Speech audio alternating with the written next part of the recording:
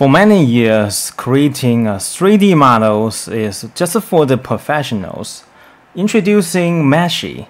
Meshy is a tool that can help us to create astonishing 3D models with AI. All we need to do is provide a bunch of the prompts or even just an image. Let's take a look. In Meshy website, you can find a lot of big companies like Sega already use Meshy to create 3D models with their own works. And also you can find some examples that are quite astonishing that just generated by text. That's insane. And we can click that to visit the model, and we can find the prompt that the user are using, and then the style that using, and that creates unbelievable, very detailed 3D models. So we don't need to spend months or even years to learn complicated 3D software like the C4D or 3D Max, but with a simple prompt, everybody can be the 3D masters. Okay? And also you can generate 3D models by giving an image, for example, like this one.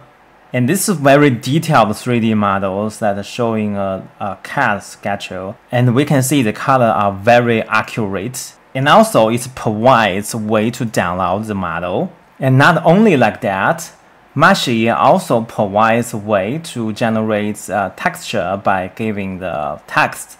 So check out this example. Well, the texture are sensational, and we can easily use this figure in our projects like the side tick or in the background. And Meshy is very easy to use, very user friendly, and they have a very good community. And all you will need to do is to click here, start for free. When you log in, you found there are 4 main entry points. So let's click one by another. So first is text to 3D. So here is a place that you can type your prompt. But notice that you can not only use English, but also other languages. So let's try. Okay. And we are able to select one of the art style. And also we can change the target poly count. So if you add more of the poly counts, and the details will be so much better. And we can click the generate. Okay, we already have 4 models that just generated by our prompt. A cute cat with a basketball and shoes and hat. And right now this is our white model.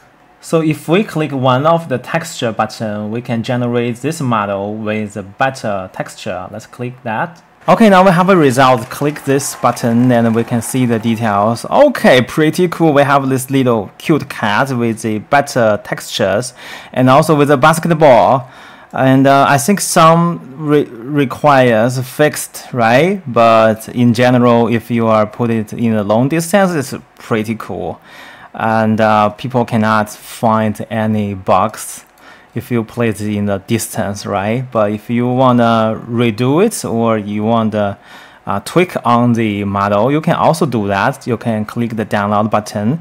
You can select one of the formats that fit for you. Well, this really depends on the 3D software that you're working on, and you can click the download button, and then you can fix all the problems that happens in this model. Okay, pretty cool. I think the Meshy AI is really impressive, and this have a lot of potential in the future. And even for now, we can use it in our 3D works. Okay, that's all for today. Thank you for watching, and I'll see you on the next one. Congratulations, you finished this episode. And don't forget to subscribe us, and please click the like button. Also, leave all your questions inside of our comment zone. I will see you on the next episode. Bye bye.